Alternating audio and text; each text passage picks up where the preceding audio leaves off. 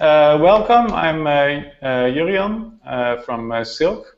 Silk is a data publishing platform where you can transform a spreadsheet, a data set, into an interactive website.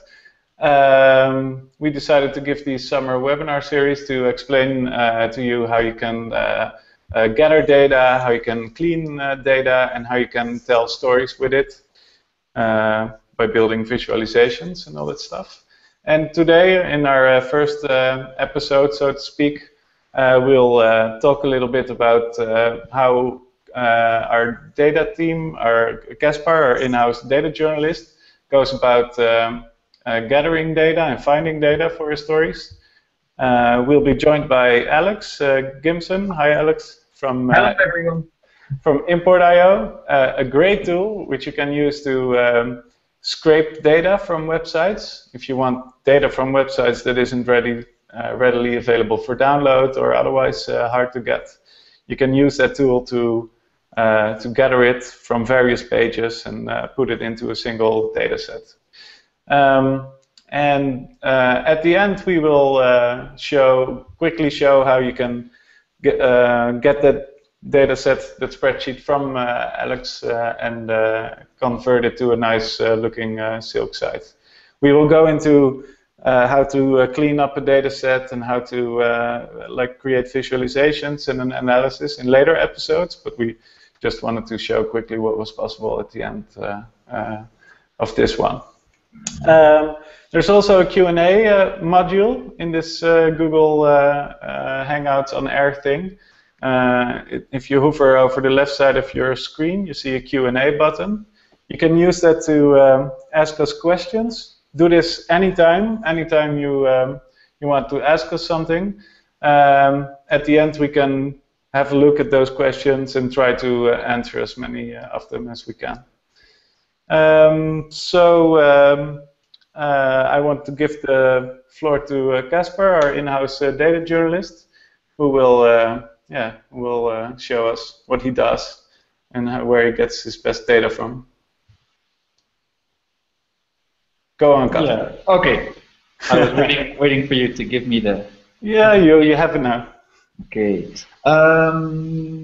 Well, as I already have been introduced as a data journalist at Silk, like I said, I'll go into a little bit sort of how we maybe find our stories, and we just go into sort of the first part to get to the scraping.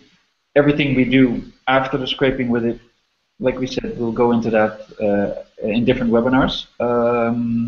I think I'll be just going to switch to share my screen from now on, so you can just follow what I'll be doing. Just a second. And if everything is all right, yeah, you'll see my screen from now on.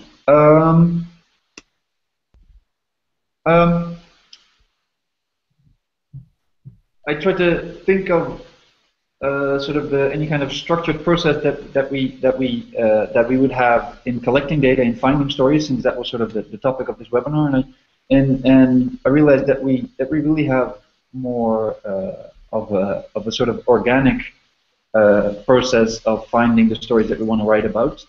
If you follow the Silk site in the Silk gallery or the Silk of the Day email list, you'll see that we basically every day produce new little or big Silk sites with different topics, and they usually sort of come up out of any kind of personal interest of any of our team, not just the data journalists, but our entire team.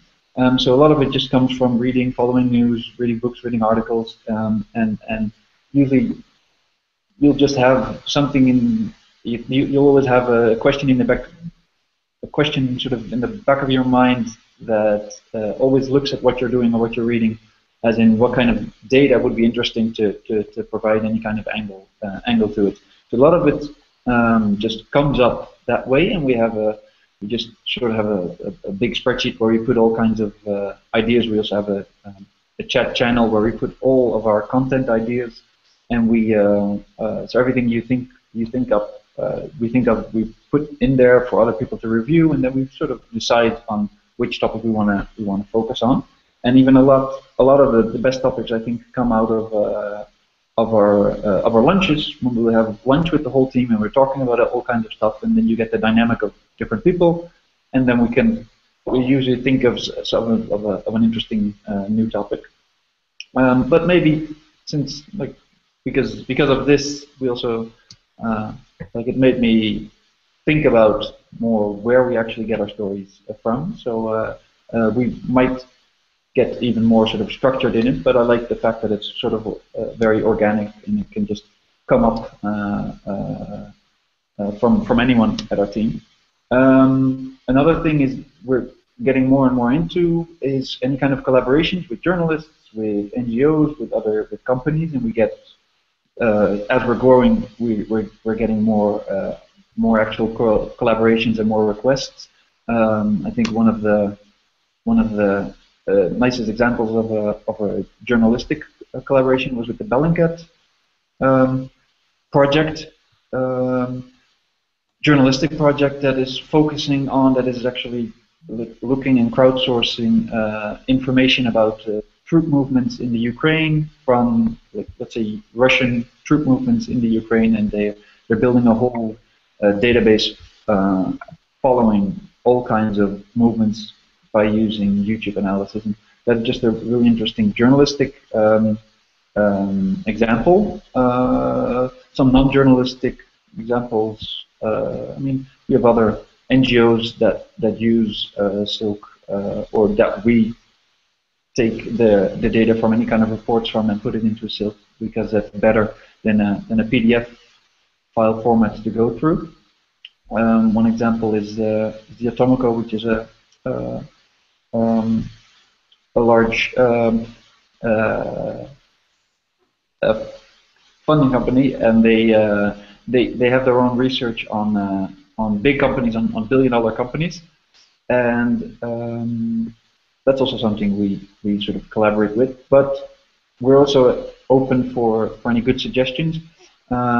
Maybe if someone watching has some kind of data that they want, or that they already have, or that they would like to have scraped, I think feedback@silk.co is a good address to contact us. But there's any other ways through the homepage to contact us if you have an interesting topic.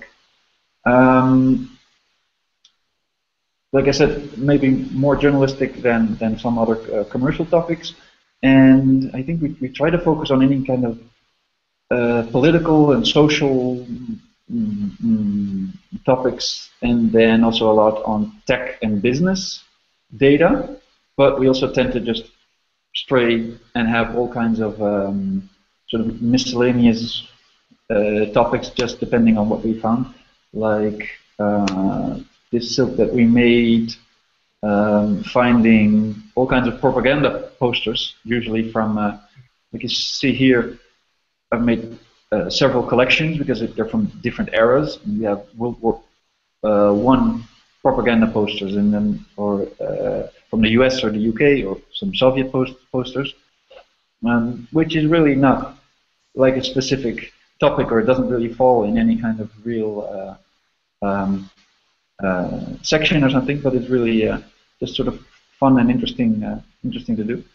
Another example is my colleague Alice made basically a Silk site of all the Tarantino movies, and putting it into data and just going over those numbers, where you can see all kinds of movies where Tarantino was a producer, was an actor in it, was a writer of it. You see the budgets, and you never know when you start with a topic like this what you'll find in it. Maybe it's nothing, but maybe it's something really interesting can come out.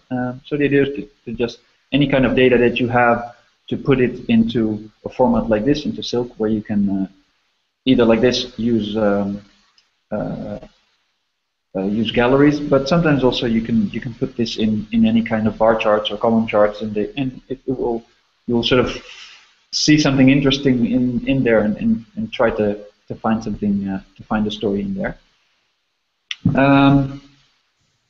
I think this is a good time to get into, let's say, more specifics of the actual, let's say, answering the question of finding a data resource. What we've done in the last year is also compile sort of a handbook, which is just as much for us as anyone interested in it, where we sort of keep all the things that we do into building Silk sites in a handy handbook, so we can look at it. And so we're also collecting all types of data resources. And I should just go over this quickly to show some examples of just like good, reliable, depending on what you're looking for, resources. And almost all of these have download options, where we also sort of tag if it has an API that we can use, if what kind of output they have, if it's a CSV or a JSON or any kind of other kind of format that we can use. I think two good examples. First, the UN has a huge data, has their own sort of a custom domain, data.un.org, where you can find any kind of information that you're looking for on different countries. So you can focus on a specific topic, maybe like the Millennium Development Goals, and compare those goals for different countries, or you can focus maybe on one specific country and look at all the different kinds of census data and other data that's available. So it's just a really good, reliable source usually, and they provide everything with like you can download everything that you find there. Another example. Oh, Caspar, can I ask you something? Yeah, sure. Do you maybe have a Silk handy which you use that UN data for? Yeah, we usually, I think we use it for several things. One thing I've made, which is very specific, is this one, which is really about the sort of analysis of where the world stands, where different countries stand with the Millennium Development Goals. Cool. It's a status update. And for this, I collected all the data on the different goals that include that make up the Millennium Development Goals. And for each part, for each goal, I would look at all the specific targets that are mentioned. For instance, have the proportion by 2015 compared to 1990. The UN wanted to have the proportion of people whose income is less than $1 a day. So that's something you can really just sort of measure using all their indicators. And I put that all into data so we could compare sort of which targets are really far off and which are going all right, or which objectives have already been met. So that is this is an example of where I used all kinds of UN data. Cool. And the other example I want to show, I think I remember using this multiple times, but I don't think I have a quick example ready, which is the FBI crime statistics for, of course, the United States. But they, well, sometimes you have to really go through to find the exact correct data that you want. But they have all kinds of crime reports, and you can really focus on locations also. I think they have it by state, but sometimes also by county or sheriff location. So you can really compare the numbers that you get. In this case, throughout the United States. But these are just some quick examples of just big, maybe government or intergovernmental data resources that have just easy download options. There's always, maybe I should show it in this case with the UN data. If we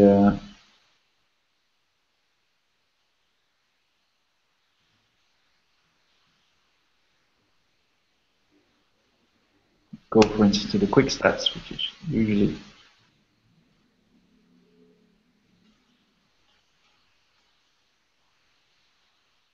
there's a lot in there. There's even so much in it that I just don't even get a quick example.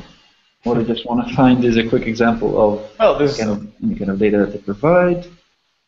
These are tables. And the funny thing is that, okay, I was just about to say, we don't even have download option. But the website does look like it's from 1990, I must say. Yeah, okay. This one, maybe it's not. I think the World Bank has a similar data website that looks a little bit more up to date. But you'll see that everything here is just available in an Excel format. So that's those are just some quick examples. In many other cases, maybe you're looking at something and there's just a Wikipedia list already easy, and there's no need to actually do anything with it other than just copy paste it, because this is just something you can just copy paste. This is definitely a Wikipedia page that I've used many times, or always have. I have a spreadsheet somewhere and I can use it anytime we make something with a US topic. Usually all the data comes with where the location, the state, is given in some kind of abbreviation. So, for instance, Alabama is AL and Alaska is AK. And that's the format of the state name in the data set that you've downloaded, maybe from the UN or the FBI. Just using, copy pasting a simple table like this gives you the possibility just to translate all these 50 states, what the abbreviation is, and well, put in the actual name of the state. So for something like this, of course, no script will need it, because you can just copy paste this into a spreadsheet. And then we get to let's say the third kind of data resource that we have, and there's lots of these. And this is something again, I don't even know how we stumbled upon this. We just found this by reading it, by talking with other people, and we found this effort, this website that collects all kinds of news reports, and through the news reports collects data on people in the US that are killed by the police, because for all the FBI crime statistics that are available, something as simple as the number of citizens killed by police in any kind of instance. I mean, it's not implied that it's a bad killing. It could be all kinds of scenarios in which it happens, but there are just, for the US, there are no statistics available. So this website, among others, took it upon itself to collect news reports about it and collect the data about it. So you will have the person, the name of the person killed, their age, their location, whether they're male or female, what their race was, and what the date was. And I mean, this was really a good effort, and they put everything together in one big website by year and by month, as you see here. And it's pretty. I mean, there's a lot. There's lots of cases.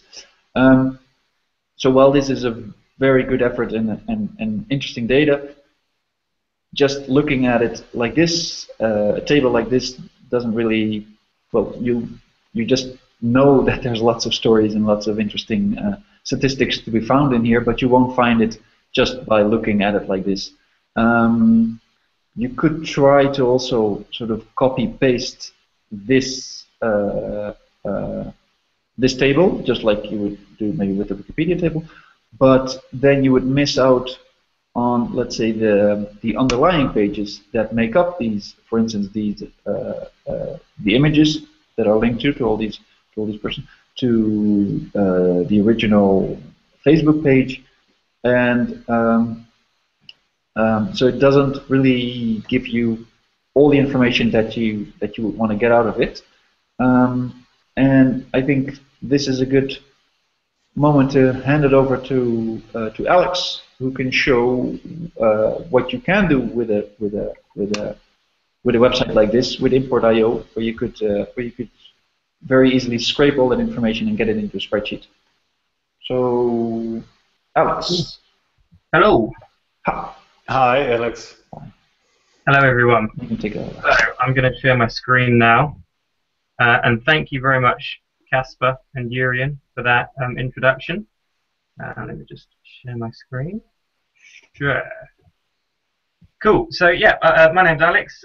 As Urian and Casper both said, I work for Import, and what we are is a web extraction company. So we take web pages such as this lovely Killed by Police page here, which, as Casper pointed out, isn't very usable. We can see lots of data here, but we can't really use it, can't really analyze it. And what we do is we transform this web page here to a table of data that you can then visualize, analyze, and basically do what we're going to do today with it.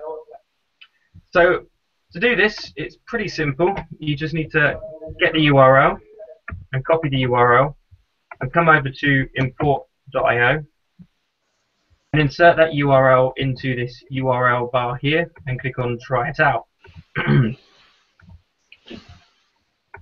Now, I might just have to reload my there. And I'll just click on that button. So, what happens when you click on try it out? The platform analyzes the web page and it looks at where all of the data on the web page is, and it will slowly start to extract it. Now, because this web page is quite long, I think there's a couple of thousand rows in it, it obviously takes a little bit more time. But once we've got it all extracted, you can see that now it's in usable format. So we've got the date, we've got the link to all the news articles, we've got the name and the age, we've got the state and the gender and the name again here. So what we've got here is a nice structured table of all of the data on killedbypolice.net. And what this then allows us to do is put it into Silk and then start visualizing it. So what we can do here is download it as a CSV, and then I can send that over to Casper and he can do his cool stuff with it. But what we also do is we can also make an API to the page. So this may mean nothing to you at the minute, but what basically this allows us to do is refresh this query at any point in the future, and this allows us to get the most up-to-date data on that site at that time.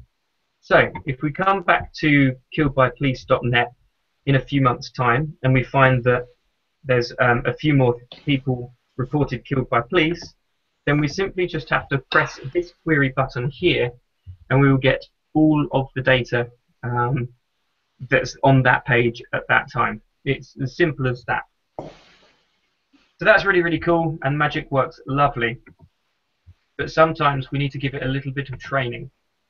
So for this, we have to download our desktop application, and you can do that by heading over to Import. And what this gives us is the ability to pick and choose certain points on the web page and certain bits of information that we want on the web page without getting every single bit of data. So let me just show you quickly how that works, and then I'm going to hand back to Casper, who's going to show you guys the Silk. So it's really, really simple. All you have to do is download the app and then click on New Extractor and insert your URL. So you can see here we've got the web page loaded up nicely. And this acts as a normal browser. We can follow all of these links. But when we turn on extraction mode, we can then start adding our own columns, and we can now start adding our own rows, and we can start compiling our very own data set. So let's say, for instance, we want to get the state. Simply click the column name as state, tell it that there'll be many rows in this data set, and then in a few seconds, again, it's quite a long web page, so it's going to take a bit of time. In a few seconds, you'll see that we've got all of this data structured in our data set. So we're lifting it from the web page and we're putting it into our data set. Let's get 3 more columns. Let's get the gender. Again, we just put in the column title in and then clicking on the bit of data that we need. And there we go, we've got all of the genders of the victims, gender and race. And then finally, let's get the date as well. again, we're just labeling the column and clicking on the particular piece of data that you need. And there you go. You can see that we've got all of the data neatly structured in a table. You can see that we've got some extra lines at the top there. That's not a problem at all. We just have to click on the sort of dataset looking button and then tell it to skip the top 2 lines. And in a few seconds it should change. And there you go. We've got this whole website completely structured. We also have the ability to use custom XPaths and stuff like that. Because this is quite a quick tutorial, we're not going to go into all that stuff quite yet. And then it's just a case on clicking on Done, naming your API, and clicking Publish. We also obviously have the ability to extract images, and we can also extract links and the actual HTML code of the website itself. So once we've got all of the data, we can open it up in a dataset. Again, give it a few seconds, and we should see all of the data structured really nicely. We can then download this as Excel, HTML, JSON, or a CSV file, as well as sharing it across all of our social media platforms. We also have the ability, of course, to crawl websites. You've probably all heard of a web crawler before. Well, Import is no exception to that. Our web crawlers can crawl hundreds of thousands of pages in a few seconds as well. So if, for instance, this data was stretched out across many, many different pages, then we can just set one of our crawlers up and we can get all of that information that way. On top of this, we can also get stuff from behind a login using our authenticated extractor tool as well. So once we have all of our data, we can then hand it back over to Casper, who can make a silk out of it. So Casper, I think now's a good time to hand back to you, if that's okay. Yeah, sure. And let me just stop my screen there. I'm still surprised how easy that goes, Alex. Yeah, we pride ourselves on our sort of point and click. We sort of aim at people who can't code, such as myself, and we make it pretty easy to get stuff out of a web page. Good fun. Thank you so much.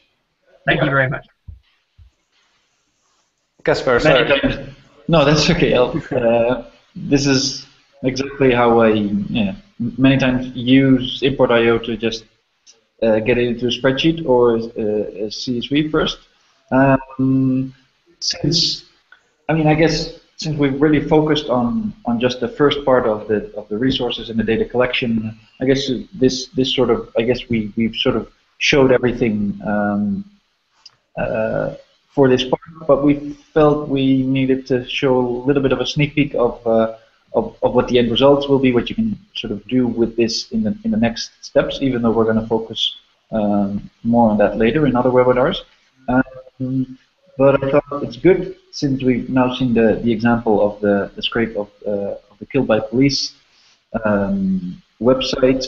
I think I should show you sort of quickly what it looks like when we put it into a spreadsheet and not only clean up the data, but I would call it enhance it. And it sounds like I would add something to it, but that's not the case. But usually within the available data, there's even more data in there. I think we'll get into that more in depth the next time.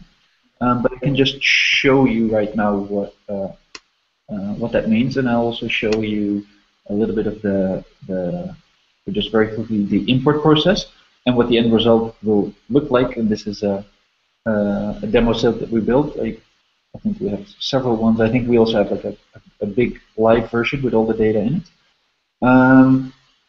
One spreadsheet example I'll give right now is something very easy, because all of the rows, all of the information, all of the people killed had some kind of a city or a state location mentioned. And in this case, what we could easily do is, by using a pivot table in the spreadsheet, is add all kinds of information for each separate state. So we could sort of calculate from the original data set, we could calculate how many people in that state had been killed, and compared to the actual state population at the combining those two statistics will get you a per capita death count, which maybe tells you a lot more than just the absolute number of people being killed. I think we can see that in a bit in the end result.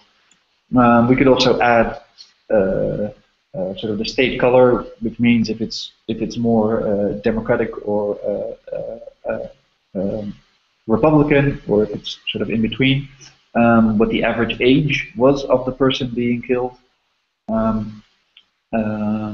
And those include just some of the data that we could sort of extract from the original data, or just adding some additional information like the number of the state population.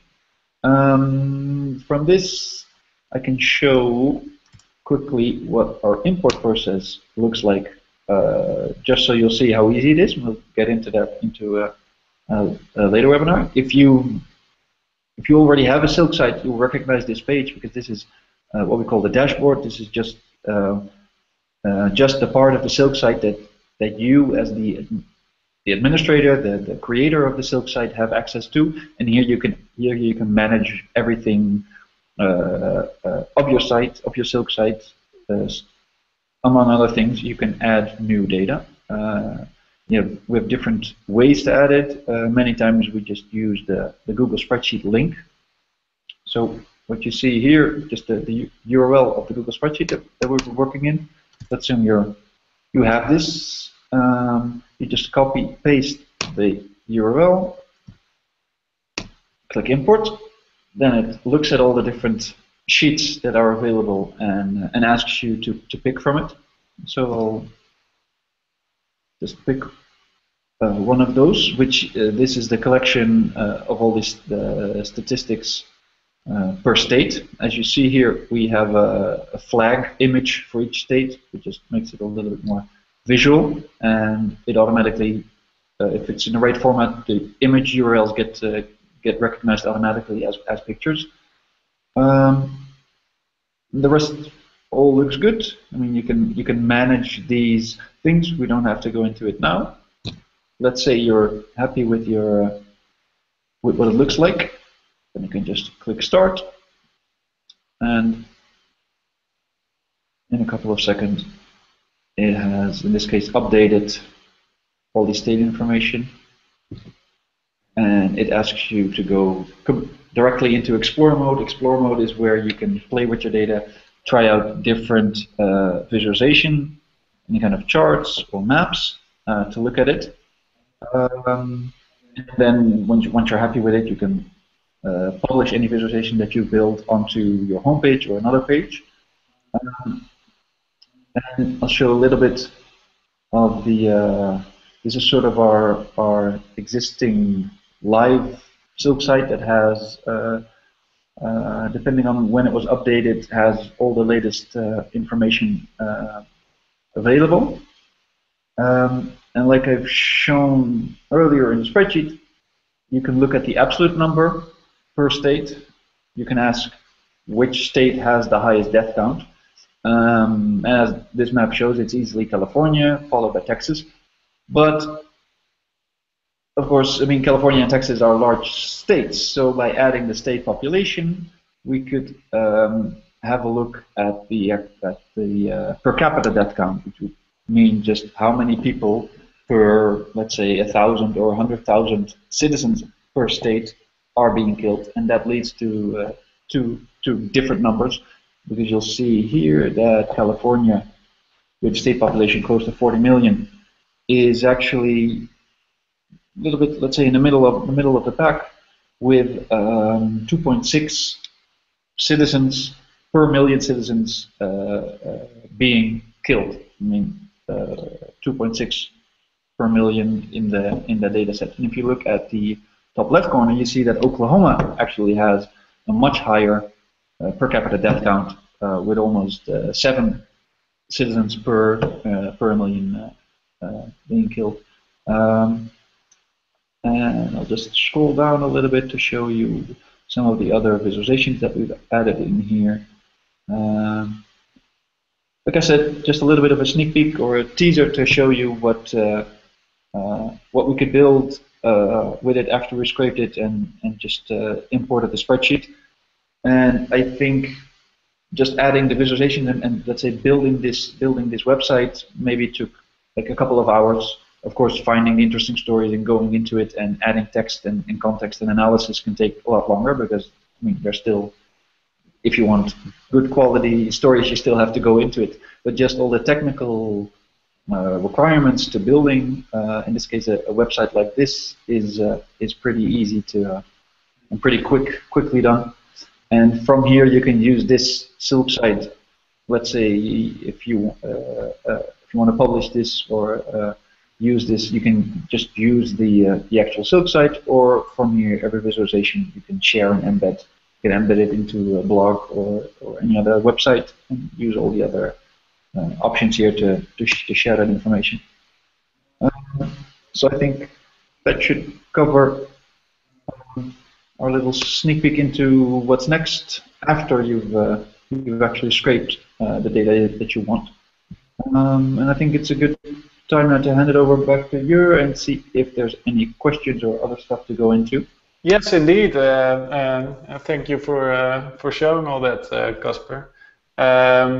We have 3 questions and some really good ones. First of all, a more practical one that I'll answer first. It's Milena who is asking us if the webinar will also be available in video, so she can return to it to learn about import.io and Silk. Yes, this webinar will be on YouTube as soon as we're finished. You'll be able to access it through this event page, and I'll also include it in the email I'll send to everyone on the list for when I will announce the next webinar about cleaning data and working and other tricks about working with data sets.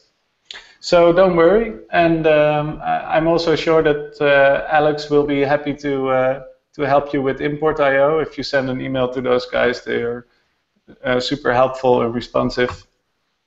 Same goes for us. You can always send us an email with some questions, and we'll help you out as well as we can.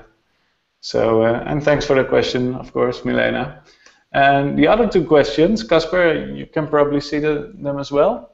Yeah, I'm looking at them.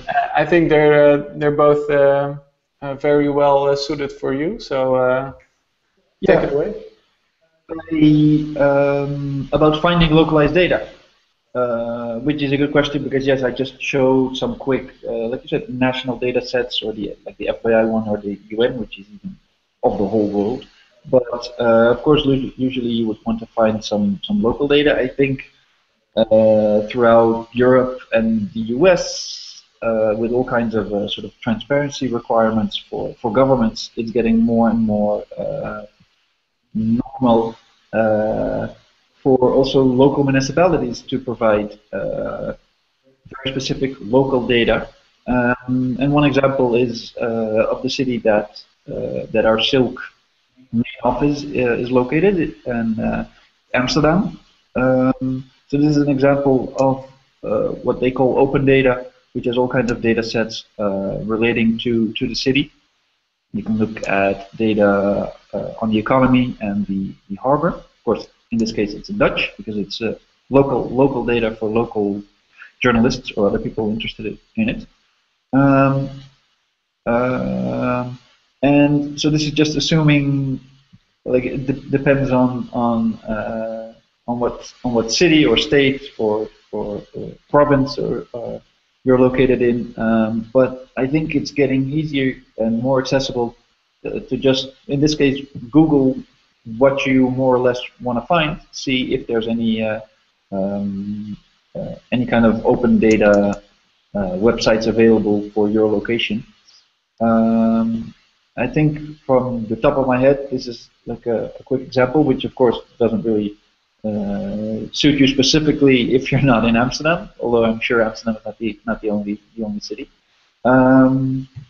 And I think it's a good promise to look a little bit more at what we've used so far to see if I can find other specific examples of local data sets. And like I've shown previously, we maintain the Silk Data Handbook, which is just available for anyone. I mean, we manage it and we add data, but it's free for anyone to browse through and use all the things that we put on here. So I'll have a look at the data resource collection that we have at the moment. I think there's about 76 at the moment in there, and that's definitely not everything we use, or so this is something. It's a work in progress. We keep adding to it.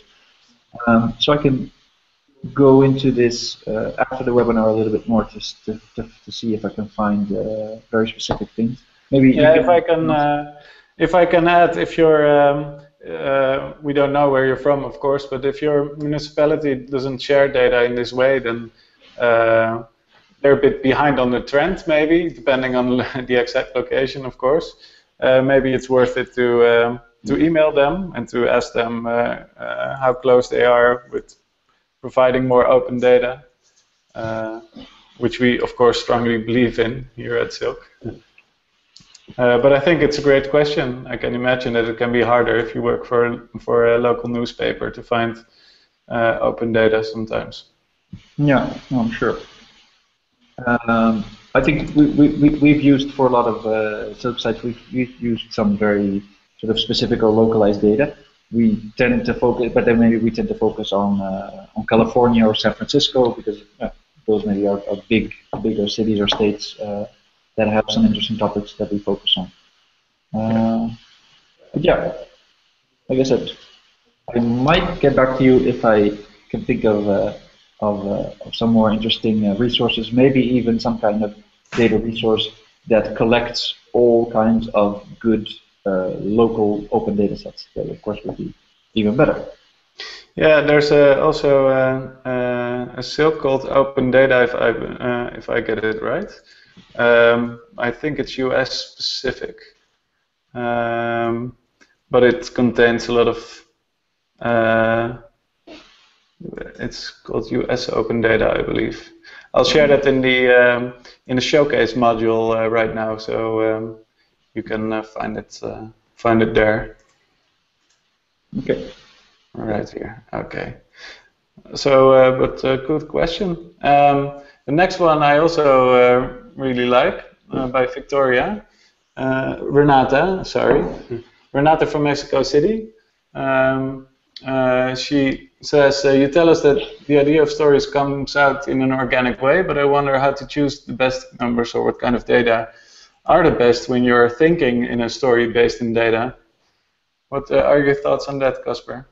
Yeah, no, that's, I mean, it was maybe like a pretty easy, quick story to just say that we talk about it and then some interesting story comes up. I think that's sort of the start of the process. Of course, the first thing you do when you think of something nice is start Googling or go to the resources that you've previously used to find any kind of statistics. And I guess, of course, depending on the topic, what you're usually looking for is a lot of like a topic that actually has numbers available to it. So if you're looking at people being killed by the police, of course you would want to know sort of the actual numbers per location. But you see that the website we found and the data we've used, there's no, I mean, it's just a table full of information about people. So the actual number of how many people per state and how many per capita people per state are being killed by police, that actual number is just something you sort of deduce from the data set that you've used in this scrape. So I think, of course, but with all the visualization options that we have, you need to have some. I mean, you don't have to. Like the example of the propaganda posters I showed. I don't think there's any real sort of numerical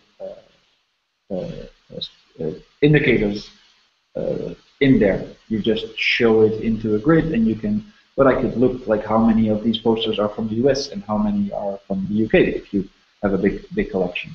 But in the end, of course, you would want some kind of, depending on what you're looking for, it's actual sort of hard numbers, maybe statistics. I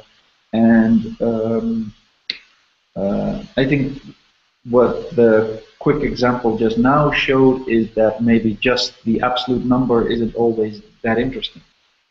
Yes, California has the highest death count, but California is also by far the biggest state. So it doesn't really mean anything until you put different numbers together and get to the percentages or to relative numbers or to the, in this case, per capita numbers. I think, yeah, or maybe you ask for something completely different when you say sort of what kind of data, but I'm just thinking of.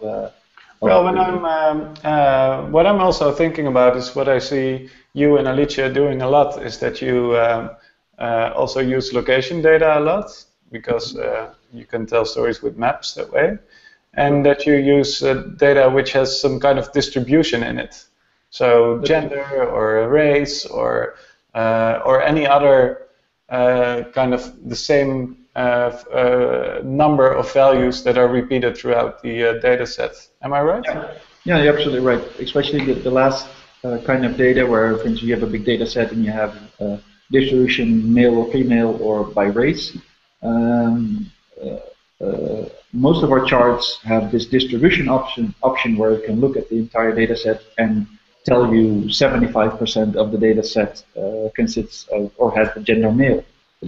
So yeah, that's also something.